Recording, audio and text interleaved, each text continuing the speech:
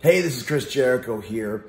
And after being approached and courted by many movie trivia Schmoedown teams, much like a young Michael Jordan or a young Wayne Gretzky, I've finally decided on which team to sign on the dotted line with. Now listen, there's been a lot of conversation, a lot of consideration, a lot of deliberation, a lot of blatant ass kissing, to be honest with you. But I've finally made up my mind.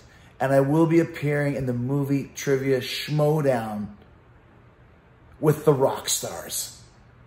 That's right, and that's rock stars with an X. And if you think Chris Jericho doesn't know his movie trivia, well, Schmoedown, let me ask you this. Who's the only actor to appear in both Star Wars and Raiders of the Lost Ark?